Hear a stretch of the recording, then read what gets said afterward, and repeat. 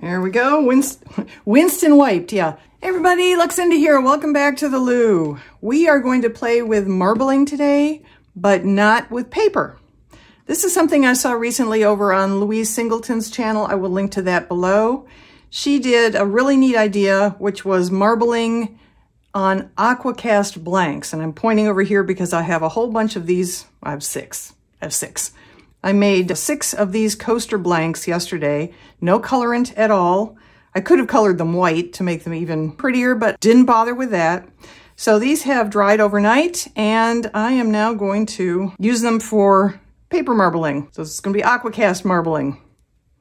There you go. I'm using this kit that you've seen before. I will link to that video below. It's really good. Of all the paper marbling kits I've done and things I've tried, I like this kit the best so far. There are others I still have yet to try. But this came with a lot of the powder that makes the water thick, the carrageenan. I was mispronouncing it carrageenan last time, apparently, and Google informed me that it should be carrageenan. Carrageenan. So my apologies. But the point is, they send you a lot in here. So that even though I've done paper marbling here, and I use this same kit to do tumbler marbling on 3 different stemless wine glasses, I will link to that video here as well if you haven't seen that. There's still more of the carrageenan powder in here to do more marbling with.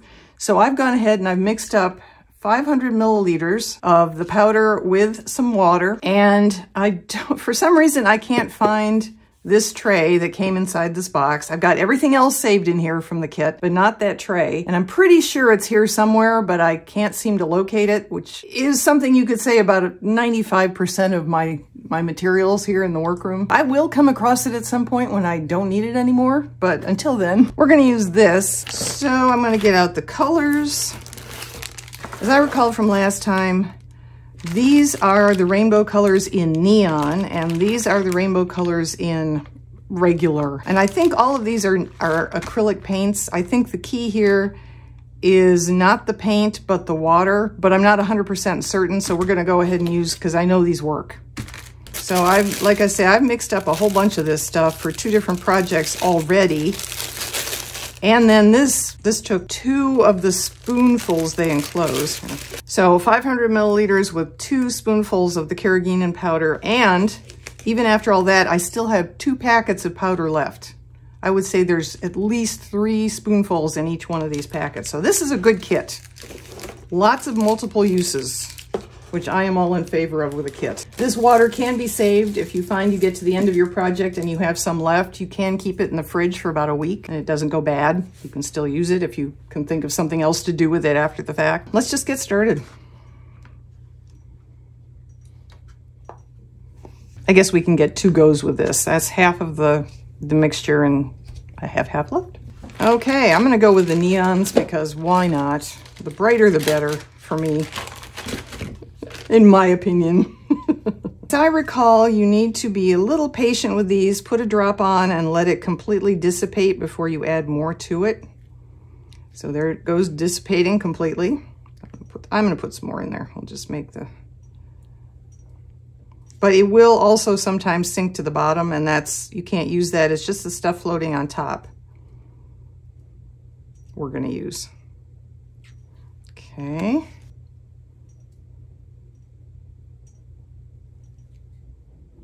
Well, that one fell to the bottom. Okay. Just keep trying. If I get down closer, maybe that'll help.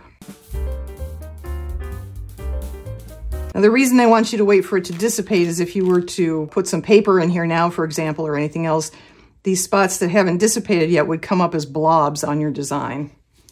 So the waiting part is just to make the design look more consistent without blobs.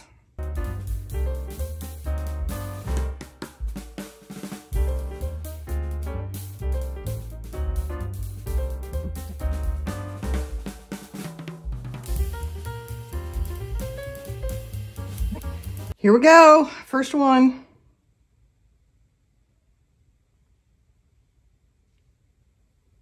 Ooh, look at that. Pop the bubble there. Shall I add back in? I'll add a little more blue. This came with a kit. So that's one other reason I like this kit so much.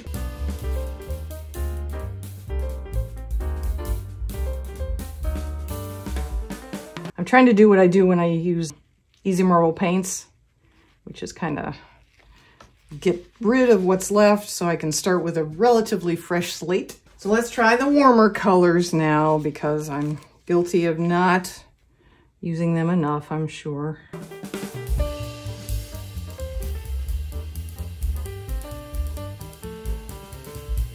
I can barely fit this one in here, but I think I can do it. Let's go with the...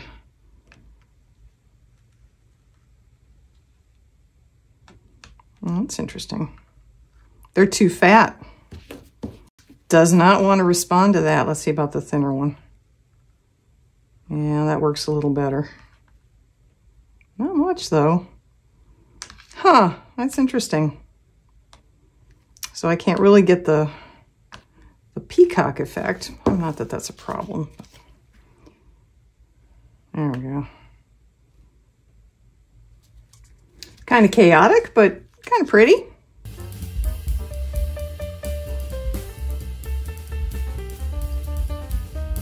Interesting.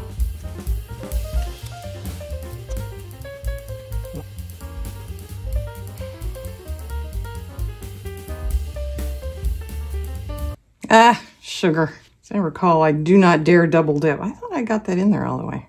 You know what? I'm going to go for it. That's not horrible. It's not great. It's not horrible. Let's do another one and see what we get here. Move you off to the side and work with this collection over here.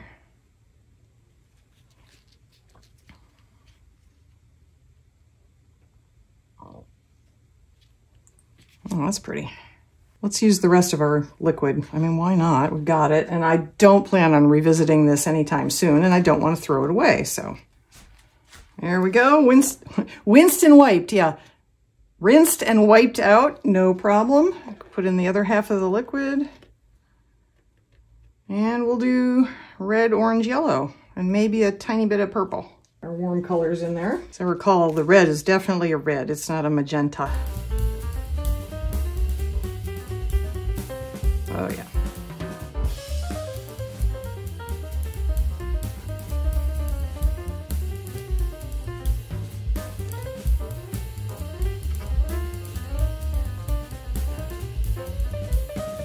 Ooh, pretty.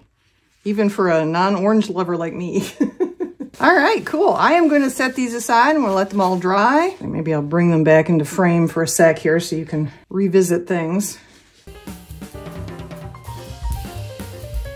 Oh, shoot, man. Well, don't put your finger right in it like I just did.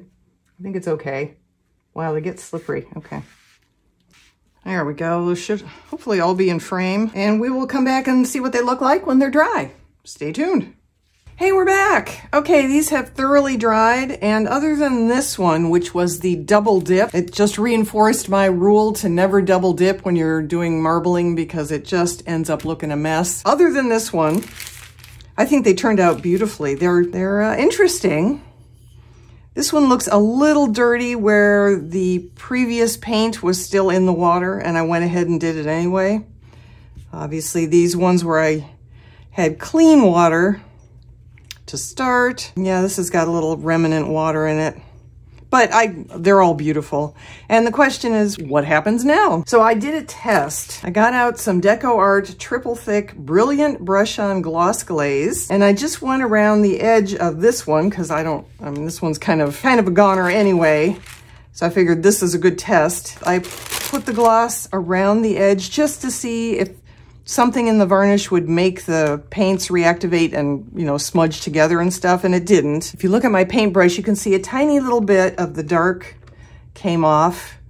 So there might be a little bit of residual activation. It'll probably mess this up a little more, but who cares? I think it'll be okay on these others. So I'm just gonna go ahead, put some gloves on and glossify these. I am not going to be able to get you a sun shot. We are having crap-o weather this month already, and it looks like it's just going to keep on being this way, and I have to get this video up tomorrow. So won't be a sunny shot outside afterwards. You'll just have to use your imagination, but we will at least glaze these and finish the video that way. Here we go.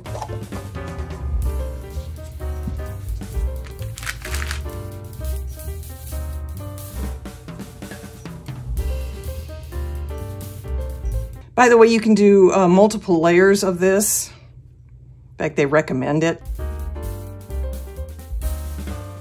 It's not smearing anything. For the purposes of this video, I'm just going to do one layer on everything to show you.